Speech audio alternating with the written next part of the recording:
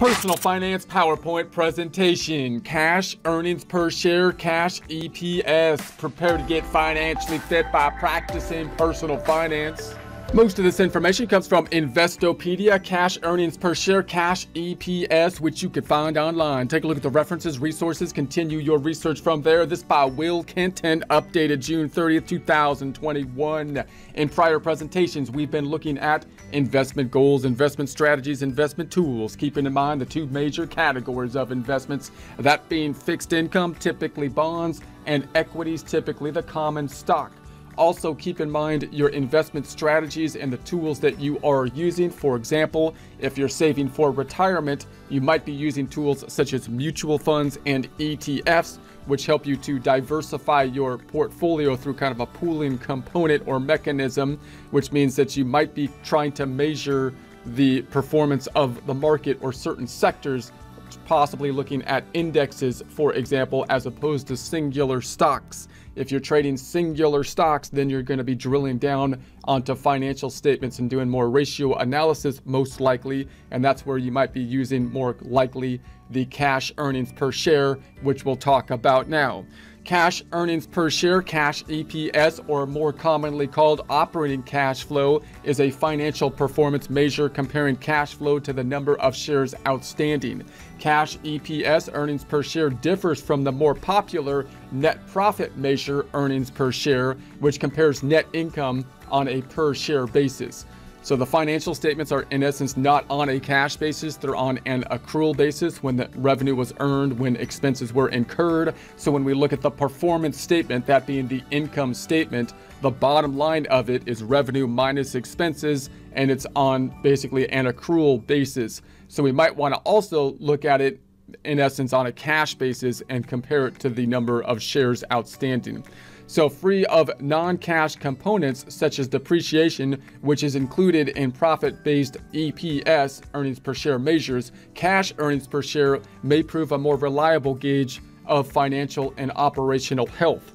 So notice that the accrual method includes some things as expenses such as depreciation that are not cash related. In other words, depreciation could be a big number depending on the type of company that we're looking at.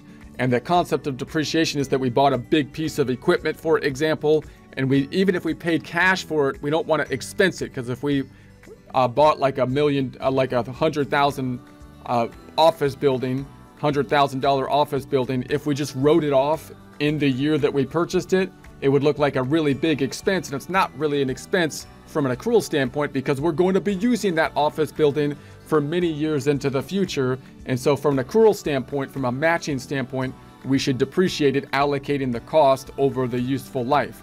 However, although that depreciation makes sense for many kind of decision-making processes, it distorts the cash flow component. So if you wanted to do a cash flow basis, one of the major things you would remove is the expense of depreciation. So the higher a company's cash earnings per share, the better it is considered to have performed over a period. A company's cash earnings per share can be used to draw comparisons to other companies of trends in a company's business. So clearly, once we have the earnings per share, we can use that to gauge what other companies are doing and then use it to see whether the value of the stock price is looking good or bad in comparison. So cash earnings per share, we got the operating cash flow, which in essence, that's where the net income would be if it was just earnings per share. So you might take net income and try to modify it to be more of a cash flow kind of component. One of the major modifications being that we could take out the depreciation, or you might get it from like a cash flow statement. So divided by the diluted shares outstanding. So notice we got the shares outstanding, meaning the shares representing unit ownership in standardized units. So we can break this information down into standardized units. Understanding cash earnings per share. When analyzing a company, a standard financial analysis technique compares cash flow from operations, CEPs, to reported net income. A common warning sign for aggressive revenue recognition often surfaces when operating cash flows starts to lag behind reported net income materially. So we might then be comparing then and think about, okay, what's the net income being reported and what's the cash flow? You would think over time, because these are just timing differences, the difference between a cash method and an accrual method is a timing difference. So you would think that the two would kind of wash out or even out basically over time or as time passes. But if there's a consistent difference between the revenue being higher on an accrual basis than the cash flow basis, then you might suspect that there's something funny going on with regards to the reporting to make the company look artificially high on the revenue side. So when this happens, it may be a red flag for recognizing revenue too soon.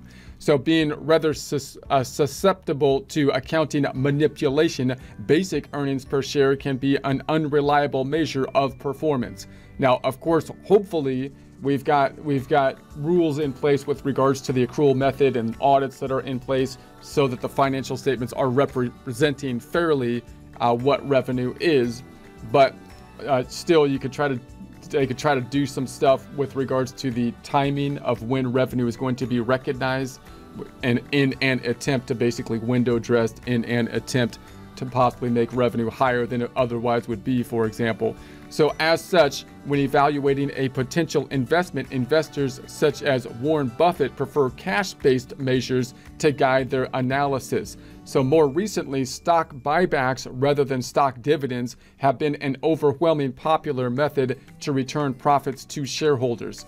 An argument can be made this helps increase earnings per share by reducing shares outstanding, thereby helping corporate executives game earnings per share growth to juice performance-based compensation plans.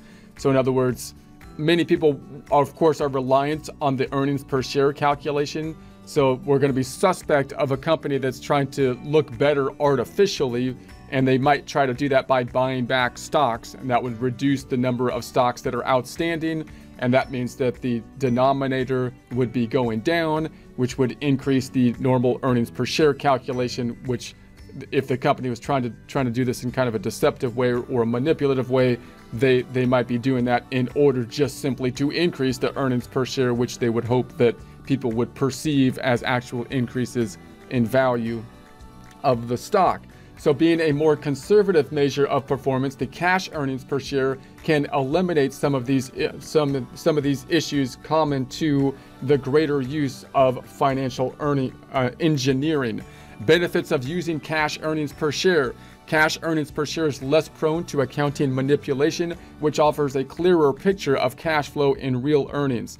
So it's kind of interesting because notice that one of the reasons that we're on an accrual basis method as opposed to a cash basis method is because the accrual basis method actually is harder to game the system than a cash basis method in some ways. Because if you were on a cash basis method, what you would do to manipulate income is just manipulate the cash flow, meaning all you'd have to do is say, okay, if you pay me before year end in December, even though we're going to be doing the work next year, then we'll be able to increase, the revenue, for example. Or if I delay the expenses that I'm going to pay till the following year or something like that, you could just adjust that. So the accrual method actually is designed to reduce the manipulation like that. But now that we're on, the accrual basis method, people are going to try to look as good as they can on the accrual basis method, which means they might use whatever strategies they can within the rules of accrual basis method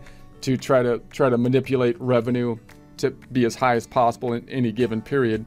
So then if you compare it to the cash basis method, you might be able to see a more realistic number in those cases if that were to take place.